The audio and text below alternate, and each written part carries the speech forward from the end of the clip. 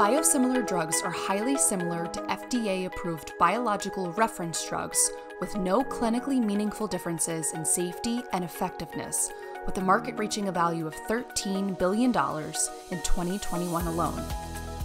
As a result, biosimilars are becoming a more dominant part of what employers have to administer and manage, creating both opportunity and risk.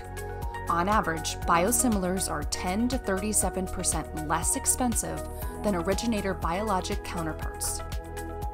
To avoid the risk of losing out on potential savings, employers need to start negotiating with their carrier and pharmacy benefit manager now to ensure they are favorably positioned for this significant market trend.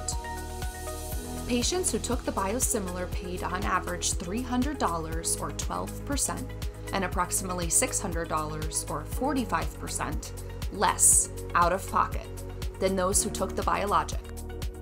Multiple biosimilars will launch throughout 2023 for the #1 selling drug in the US, Humira, making it the biggest market dynamic change yet for biosimilars.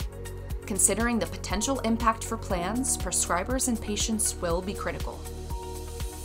Assess the biosimilar pipeline, identify potential opportunities with the newest innovation, and evaluate potential savings in 2023 with biosimilars. Are you prepared for the changes ahead?